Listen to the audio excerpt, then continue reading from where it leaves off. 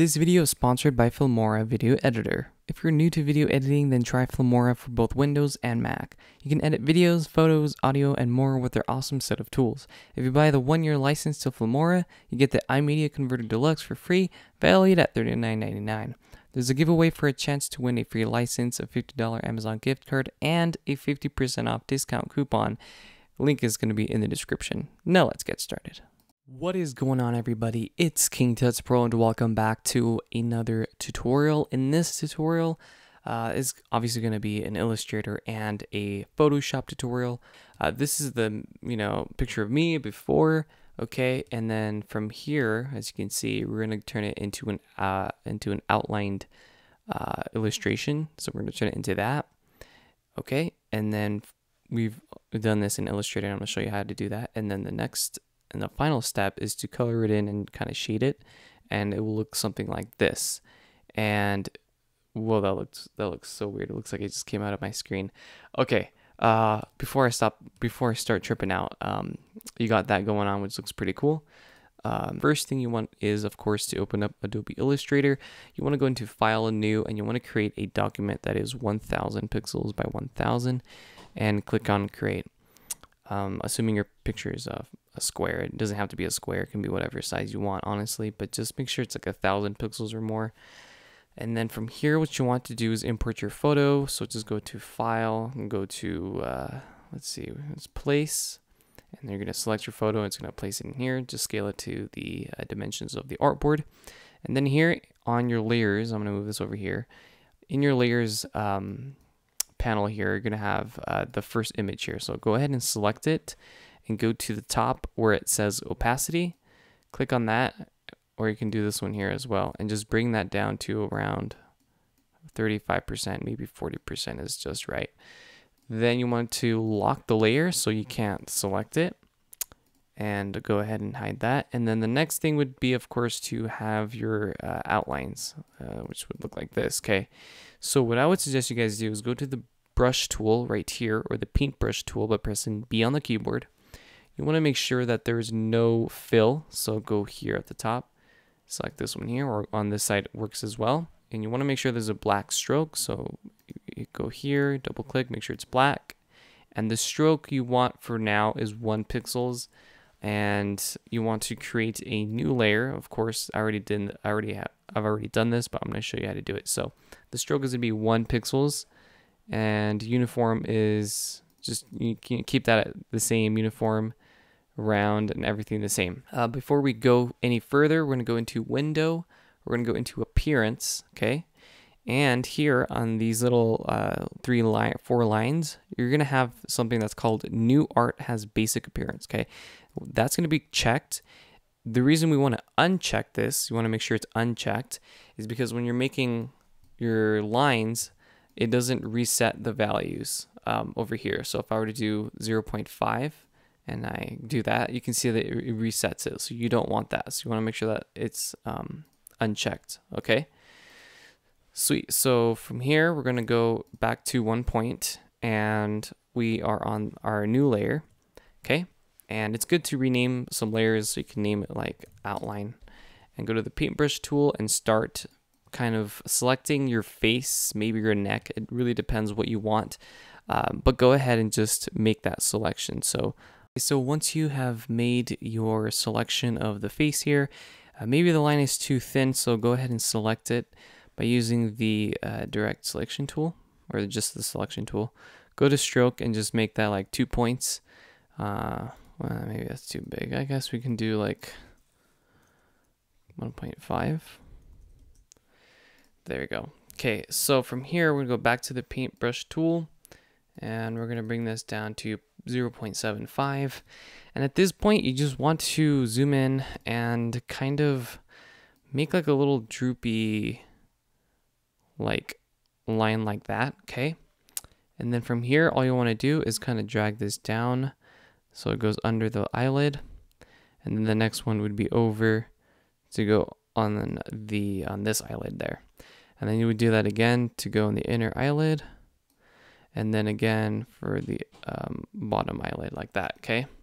And maybe we can move this in like that, Sweet, so you got something like that. It looks kind of weird, but it's okay.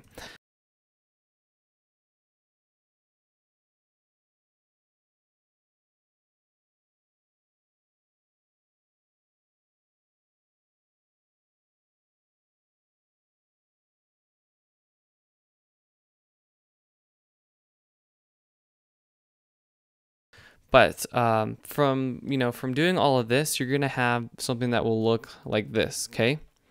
And of course, you want to do that in the neck.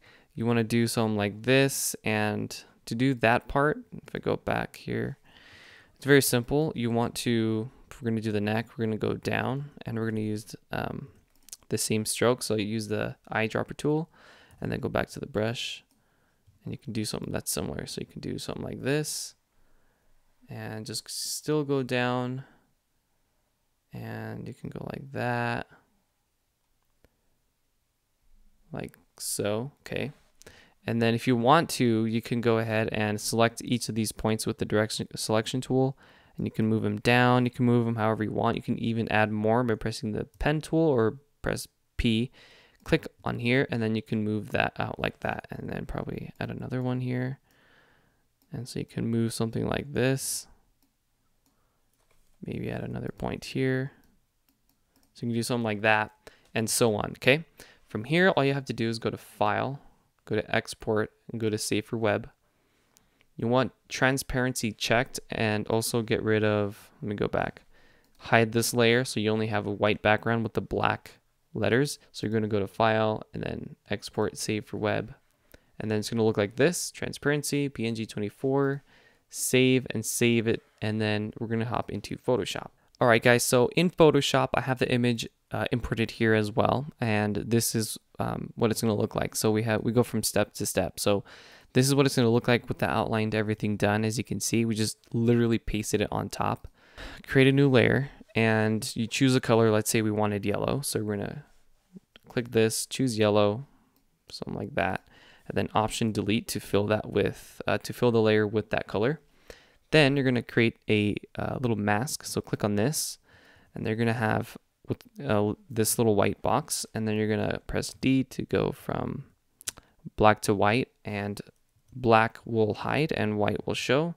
So if you can see, we're painting with black using the brush tool, and you're literally going to erase, quote unquote erase. You're not actually deleting it. That's why let's say we messed up here, press X to shift the colors, so now it's white, and we can paint with white so we can get that color back.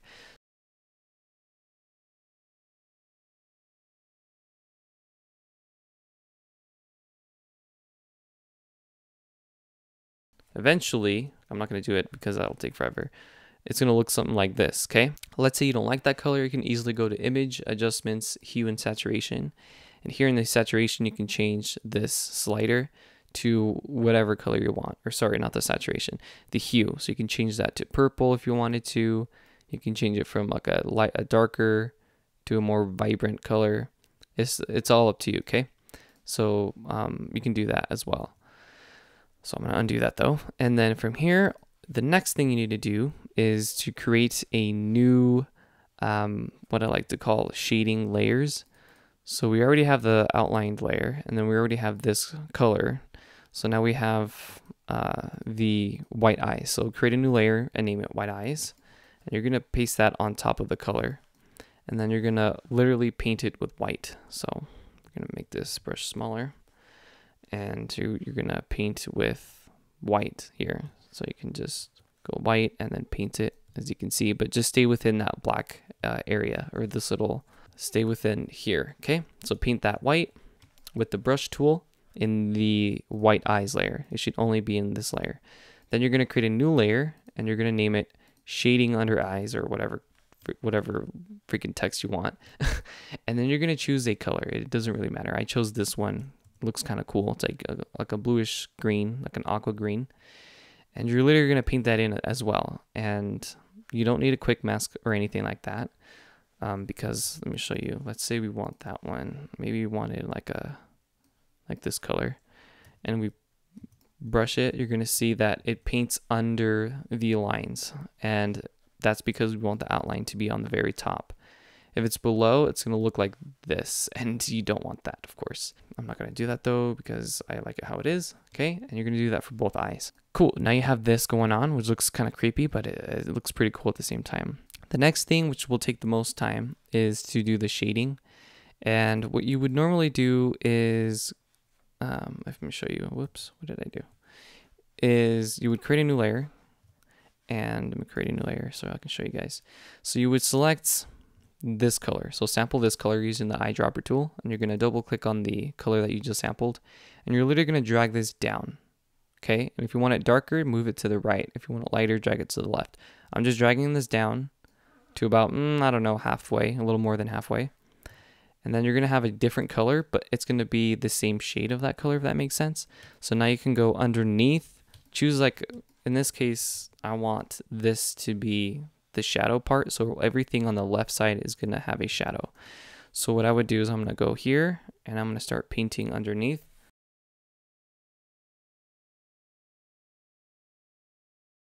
And you're going to see now that it's starting to look like you know, my head is in front and the neck is a little further back because we have those shadows. So you would do that with literally every little melting effect here, or grime. So you would go kind of like this, and you would go down and something like this. So now it looks like a little bit more realistic. So you can go down like this. Okay, because all the shadows coming from the left side, because the light is coming from the right. So we're going to do everything on the left like this, okay? So you can do something like this, maybe a little bit more. And you're going to do this for each one, and that's going to take a bit of time, but it's honestly worth it. So just keep doing that, and then it will look eventually like this, okay? From this point, you're literally done. You could, of course, do this for the lips, for the nose, under the little eyes here. If I go in, you're going to do this for the same part. So the light is kind of coming from the top right. So the shadows are going to be coming from the bottom left. So we're going to have shadows going under the eyes, under here, here, here, here, here, here, kind of. Here, here, here, and over there, okay? And this just creates some depth so that it looks a little bit more realistic and not flat, because if not, this is what it would look like. And it kind of looks boring, right? So when we add some shading, it looks a lot cooler. Then you would, of course, throw in your image on top. So it looks like this. But first, you would want to make sure that everything is grouped. So you would select everything you've done, Command G, and it's going to look like this once you have it grouped. And I think when you group it, there's going to be some white areas around. And that's because you have, I believe it's this one here, this mask. It's going to look something... let me see if I can. It's gonna look something like this. This is red because that's what the background was. But if yours was white, it's gonna show like white around. Just literally switch the colors to black and paint it black. But you're actually hiding that color, and that way it will hide it, and you can't even tell it was there. So now you'll have just this outline or this illustration. Then you would group that and make sure that's on the very top layer, and then you would throw in the back or the original image below. So you have this, and you have now this really cool grime art illustration effect that looks really cool. And it's really easy to do. It's just a matter of time, and you know, it's not really skill, but it's just a matter of time to do this. And you're finished with this, and it looks really cool. And if you wanted to still change the eyes, like let's say you wanted to change the color of that, you go to shading under eyes, go to image adjustments, hue and saturation, and just change the hue here. So you can do something more green, more yellow. This is so trippy on my monitor. It looks like it's in 3D. I don't know. It's just really weird. You can do blue, whatever color you want.